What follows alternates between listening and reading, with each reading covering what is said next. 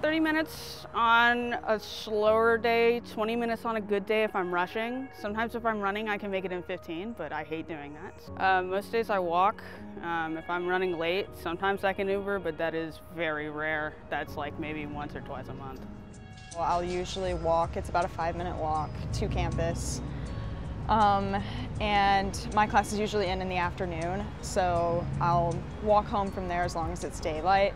I drive at night because Nashville is just so, like, unpredictable. And Belmont is like a safe little bubble, but I don't know, there's something about being so close to downtown that makes me uneasy. I mean, obviously, if you live close enough to campus to walk, that's an awesome way to get around Nashville. Traffic in Nashville is terrible, we all know that. It's not getting any better. But we do always try to stress safety. Don't walk in areas that are unlit or not well traveled. Always try to travel in groups if possible.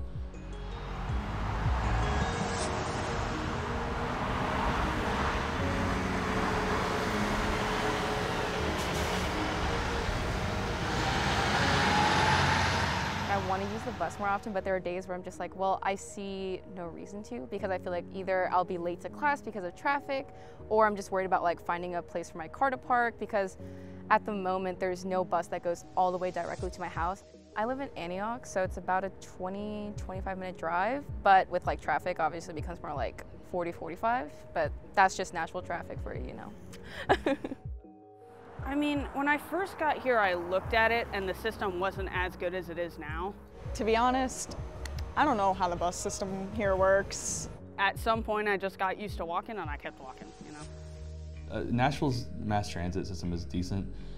With any city that you go to, when you get on public transportation and mass transit in particular, you just need to follow the same rules as you would walking.